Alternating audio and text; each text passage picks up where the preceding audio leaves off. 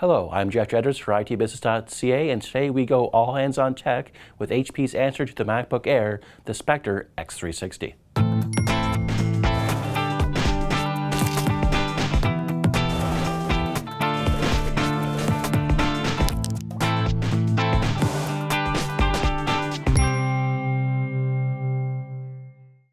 When I first unboxed HP's Spectre x360, my first thought was, darn, that's pretty. You can certainly see the Apple influence with the aluminum body, the chiplet keyboard, and the just plain slick lines.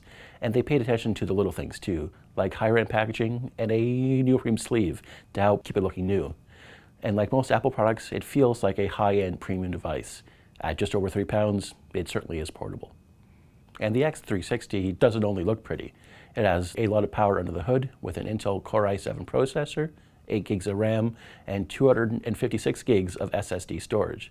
It also takes advantage of Windows 8 with a 13.3-inch HD touchscreen display offering a very nice 1920 by 1080 resolution.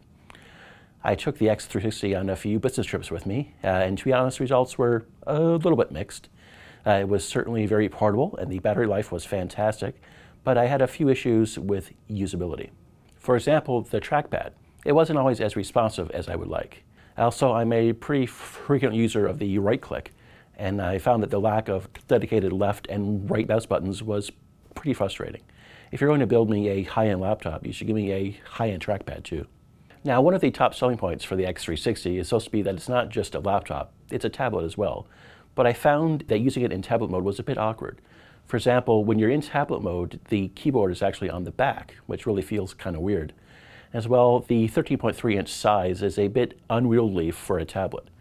I also found that when using it in landscape format, the air vents were over my hand, which of course blocked the air vents and raised the temperature and caused it to get a little bit hot. The Spectre x360 was designed by both HP and Microsoft to be a high-end showcase of what an ultra-portable running the new features of Windows 10 can do.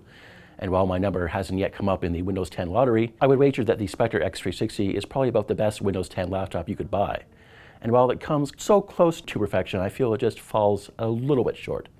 Still, if you're in the market for a Windows-based high-end ultra-portable, you'd be hard-pressed to do any better than the HP Spectre x360.